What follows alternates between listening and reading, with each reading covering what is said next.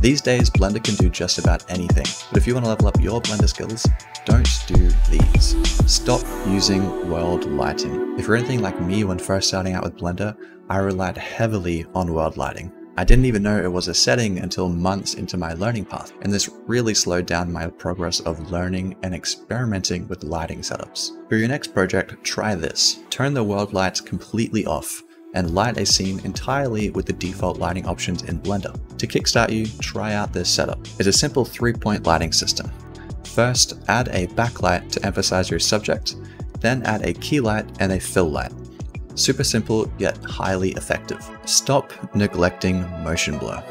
A fast-track way to make your renders look like early 2000 bowling animations is to render out a sequence and leave motion blur completely untouched. This applies to animation sequences with a lot of motion. If you're rendering out a turntable or some simple text motion graphics, this isn't as important. But with that said, if your animation is lacking motion blur on a fast-paced scene like this, it will cheapen the quality of your piece and look more like a play blast from a student project. Stop cluttering your project. Tell me if this sounds familiar. You open Blender, delete the default cube, add another cube into your scene, and then 5 minutes later you have something like this. As fun as it sounds, I don't want to sift through cubes 1 through 597, and I doubt that your colleagues or future self want to either. As a rule of thumb, start out your projects by creating a collection called LCA. This stands for Lights, Camera, Action. From the title, you should know to put your lights and camera in there. For your main components, like your finished 3D model, you can create a collection called Production. This will house the models that are finalized and ready for your production or animation.